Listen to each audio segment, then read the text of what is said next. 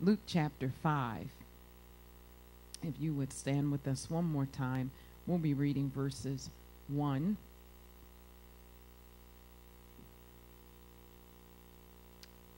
through 11.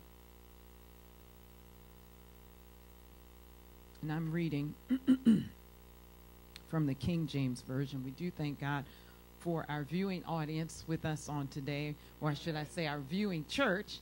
Amen. Wherever you are and you've joined in with us streaming live, we say God bless you and thank you for joining us in our worship service on today. And we pray that you'll be blessed by the service and the Word of God, and that your life will be transformed through the Word of God.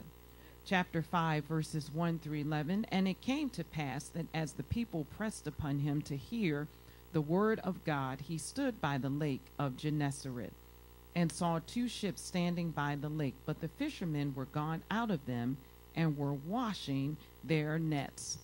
And he entered into one of the ships, which was Simon's, and prayed him that he would thrust out a little from the land.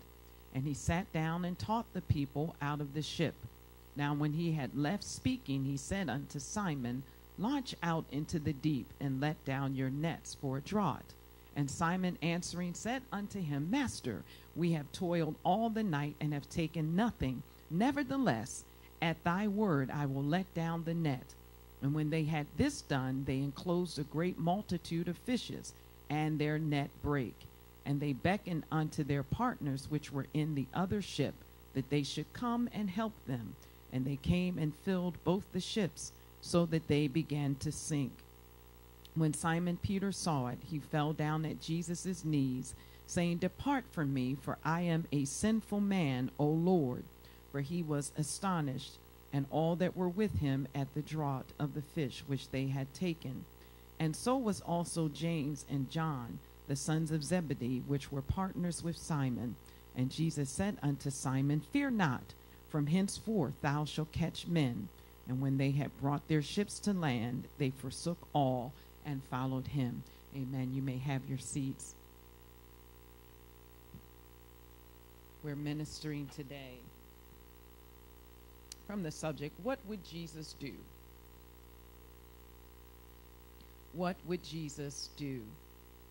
And Bishop has shared his vision with the church and with the ministerial staff, and I just want to reiterate that our vision is to see people saved, healed, set free, discipled, equipped, empowered, and serving. Amen. And what's key, I believe, in that vision is the ability to see people before you can see them to be saved or healed or set free, discipled, equipped, empowered, and serving. You have to see them.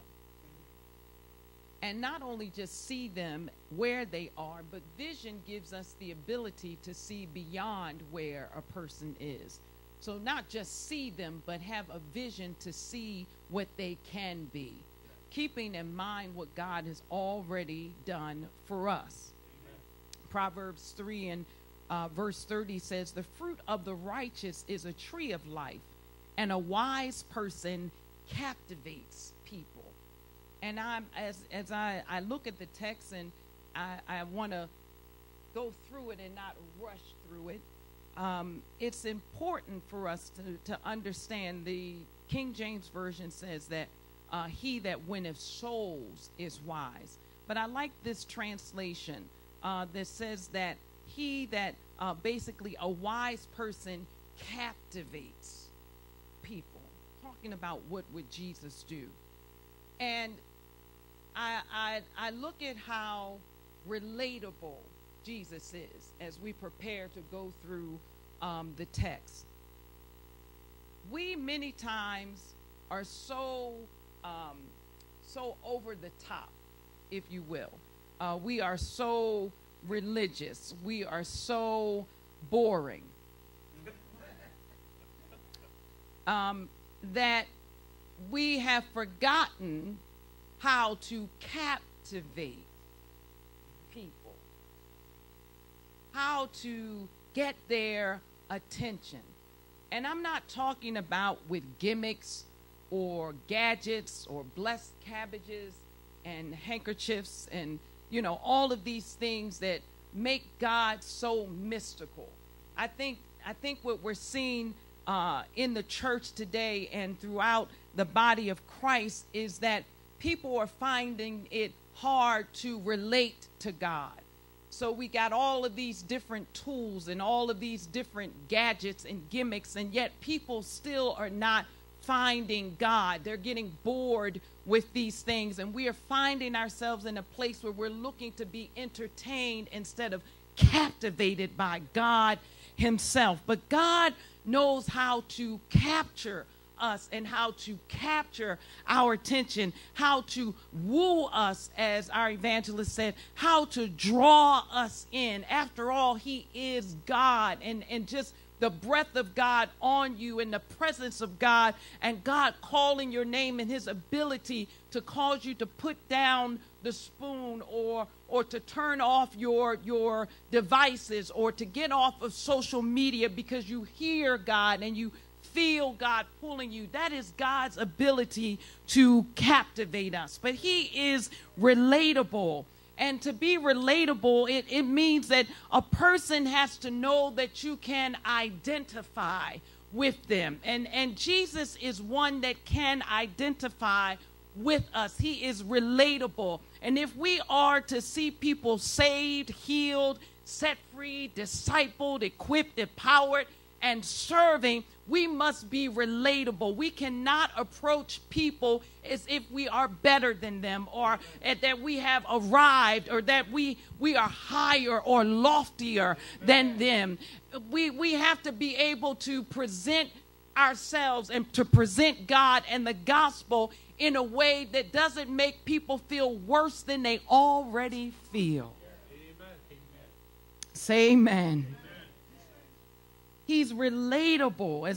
As I look at the text, I'm struck by how much God is concerned about us.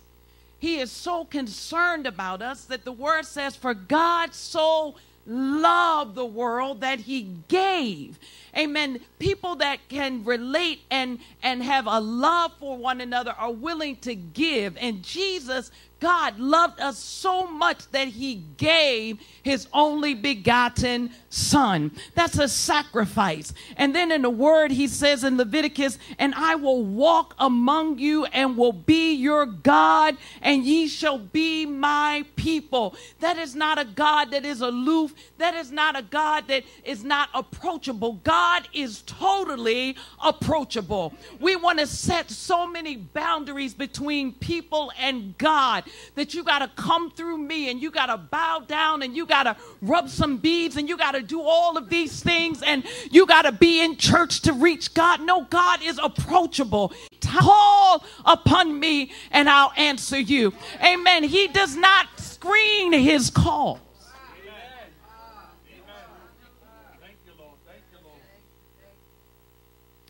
We have not a high priest that cannot be touched with the feeling of our infirmities.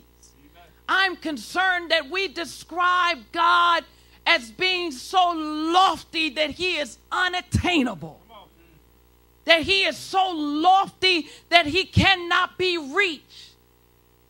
And we even ourselves in church and been saved so many years still find it difficult to relate to God, but God has no problem relating to us. He said, before you call, I'll answer. I know your thoughts while you're thinking them. I know you're uprising and you're down sitting, but yet because we cannot find ourselves in a position where we are relating to God, we'll say nobody understands me. Nobody can relate to me. But I want you to know that God is approachable. He is relatable. And if we are going to see people saved, healed, set free, discipled, equipped, empowered, and serving, we must present the gospel in a way where we let people know that God is near unto us, for in him we live and move and have our being.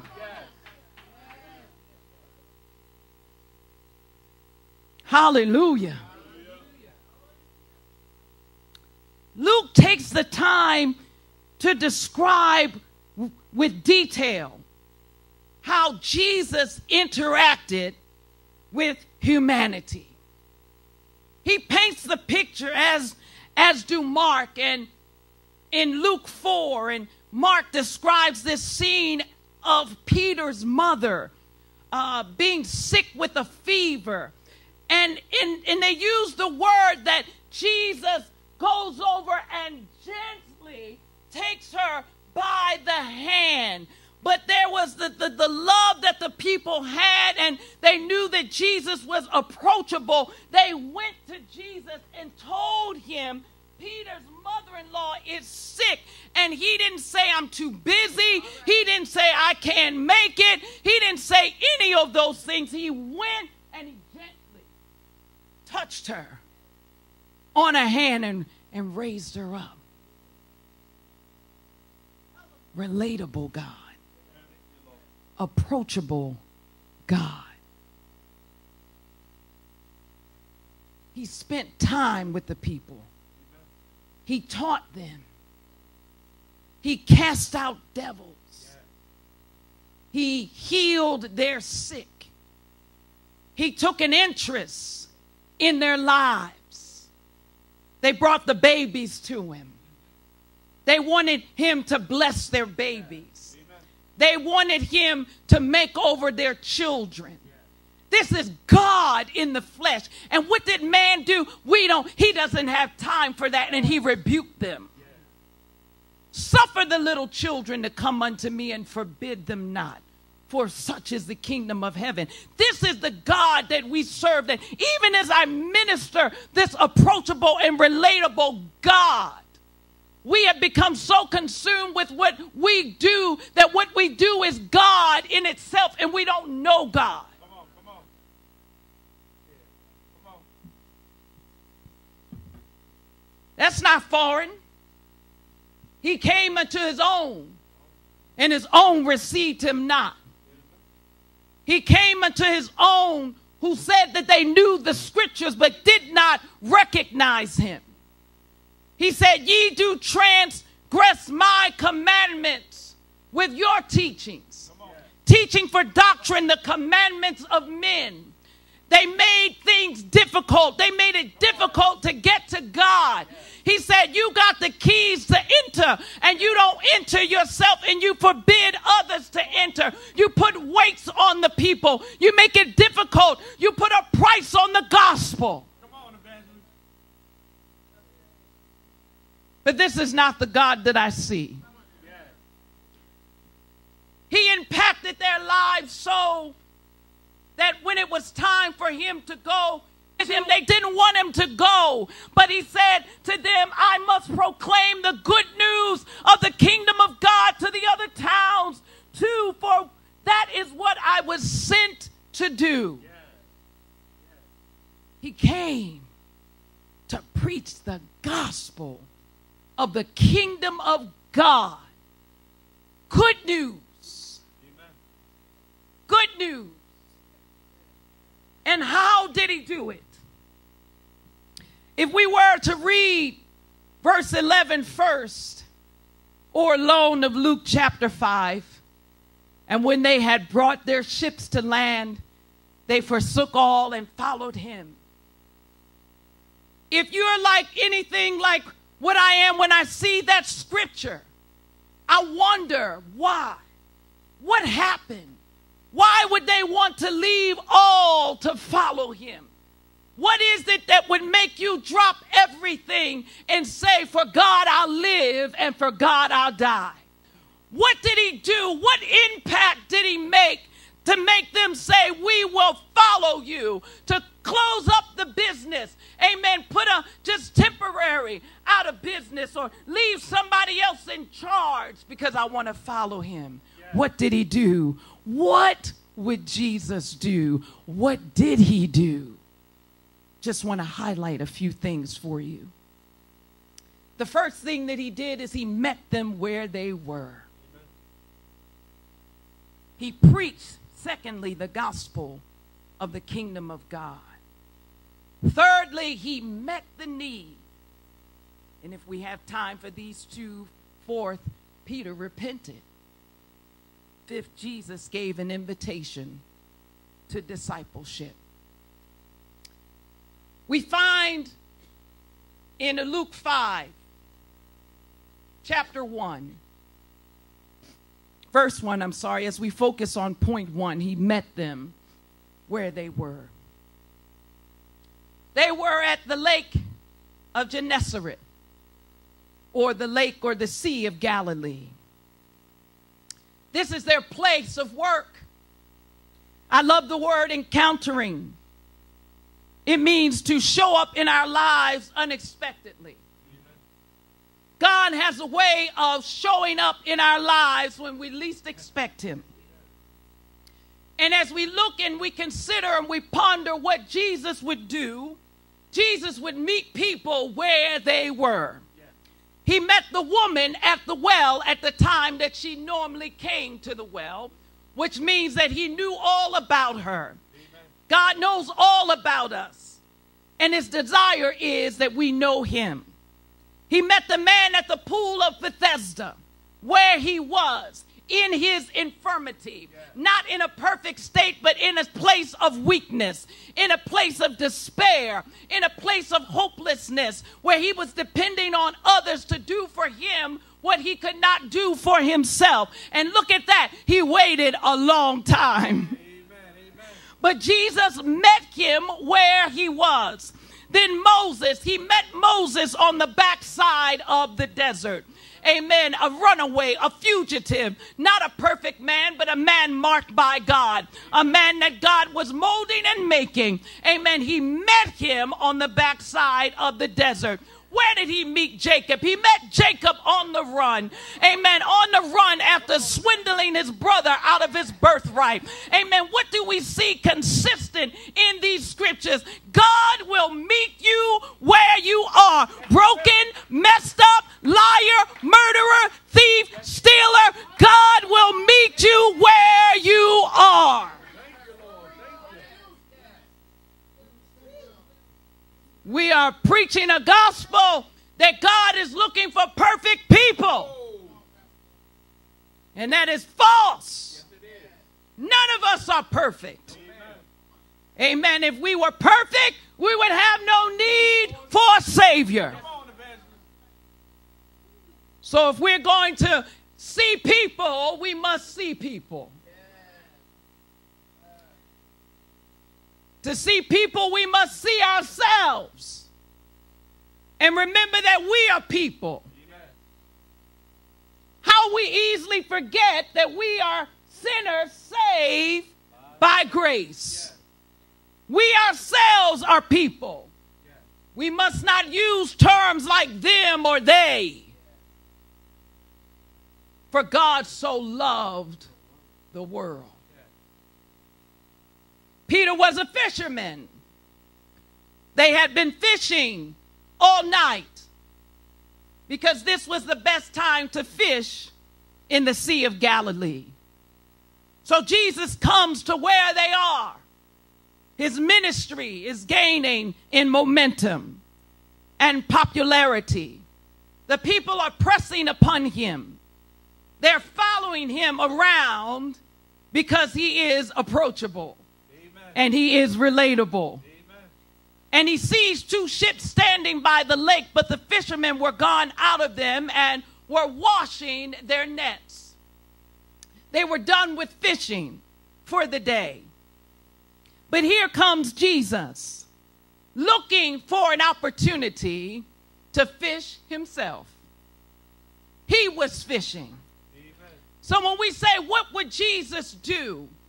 We look at the master fisherman fish for souls. Amen. So the first thing that he does is he meets us where we are. And he comes to a very common place, a place of familiarity. He comes right to where Peter is working. And he comes at a time where Peter is able to listen. He had been fishing all night, boats docked, washing the nets, and Jesus asked for use of his boat. Automatically, Peter's boat becomes a pulpit. Used for fishing, but now a pulpit to preach the gospel.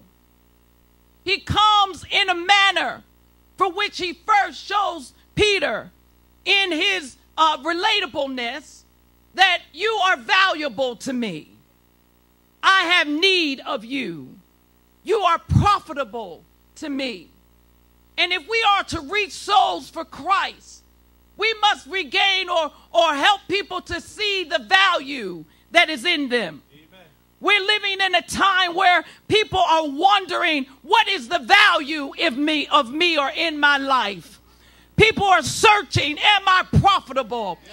Am I valuable? All my life I've been told that I'm less than. All my life I've been told that I would never make it. And I'm out here now because I believed everything that anyone and everyone told me. And then life is hard. Life is difficult. I can't make it. It seems like when I take one step forward, I take 2 steps back, and I'm trying to find value in life. I'm trying to find value in living. I don't see the worth in living. I don't see the worth of waking up in the morning. I don't see the worth in going to work. I don't see the worth in living.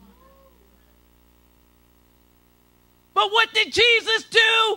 He immediately, in spite of the emptiness in Peter's life at that very moment, he showed him, you are profitable to me. You are valuable to me. You have something that I can use. Thank you, Lord. We have to quickly be able to show people their value. I'm always struck with the time that I have. I'm always struck by a visit that I made to a shelter in Brooklyn, New York. And it was a women's shelter. And the women were coming in off the street. They were dirty, filled with despair, hopeless. And I had an opportunity to look one of these hopeless young women in the eye. And I said to her, you are beautiful. You are fearfully and wonderfully made. Amen. And the service went on. And in the course of the service, I watched a young woman transform herself just off of those few words from the Word of God. I watched her go and not physically, but come down after she had washed herself. I watched her beautify her face and put on clean clothes. Amen. Because I just in a few moments was able to show her that she was valuable. Amen. Glory to God. Hallelujah. All of us today are looking for value. We want to know our worth. But God comes immediately and says, you are valuable to me. You are so valuable that I gave my life for you. You are so valuable that I thought it not robbery to leave my place in glory, wrap myself in flesh, expose myself to whipping and being spit upon and being bruised. That's how valuable you are. Somebody tell the Lord, thank you. Thank you, Lord. Come on, you can do better than that. Hallelujah. Come on and tell him thank you.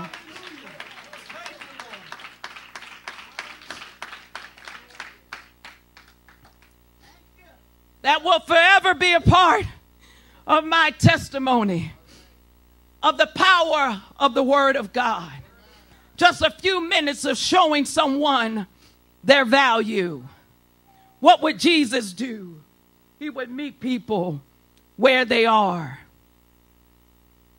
At that time, he began to preach the gospel of the kingdom, the good news.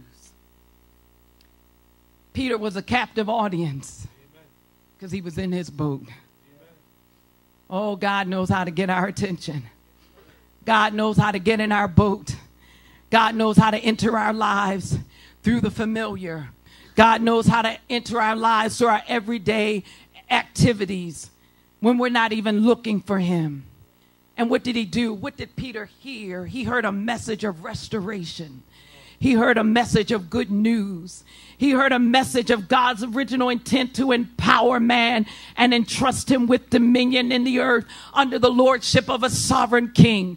He heard that he was royalty. He heard that give and it shall be given unto you. He heard it's more blessed to give than it is to receive. He heard that they that do thirst and hunger after righteousness shall be filled. He heard blessed are the peacemakers, for they shall be called the children of God. He heard blessed are you when men rebuke you, revile against you, and say all manner of evil against you falsely for my name's sake. He began to hear of a power of God, that I behold, I give unto you power to tread upon serpents and scorpions and over all the power of the enemy, and nothing shall by any means hurt you. He heard that I came that you might have life and have it more abundantly. Hallelujah. He heard the gospel.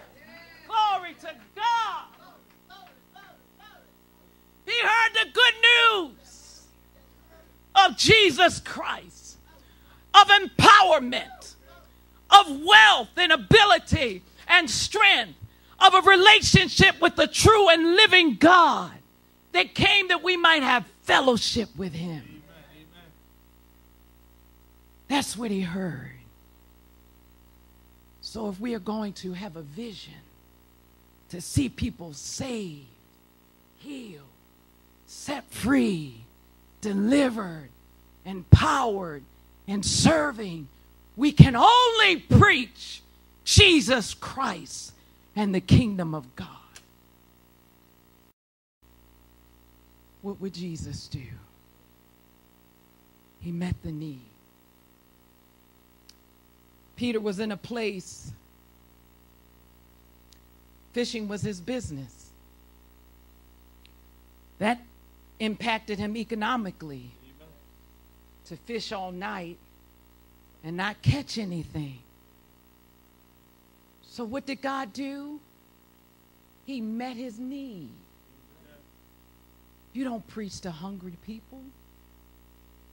You feed them first. In his fishing for Peter, he first preached the gospel. And then he gave Peter an opportunity to respond. Whenever the gospel is preached, there's always a response to the word. But he shows us and gives us an example that anyone that is going to follow Christ, we must walk by faith and not by sight. He said, launch out into the deep and let down your nets for a draught. Peter's response was, Master, I know you, Lord, and all that, but we have toiled all the night and have taken nothing. But this is where a walk with Christ begins. It begins at the nevertheless. In spite of my most recent experience of failure, in spite of my most recent experience with the church, and my disappointment, and my letdown, and my hurt, and my pain, nevertheless, at your word, I will launch out into the deep. I will let down my net. I will try you, Lord. People in life, you are not the only one that's tired. The people that God wants you to see are tired. They feel like they're on a wheel, like a hamster on a wheel. They're toiling. They're not getting anywhere. They're not making any progress. It seems like they're going around and around and around. But nevertheless, I'll do it. I'll do it. And Jesus met the need. He revealed to them his supernatural power. Luke continues to convey a message that with God, nothing shall be impossible. Give God some praise. Hallelujah. While you're standing. Thank you, Lord. Hallelujah. Glory to God.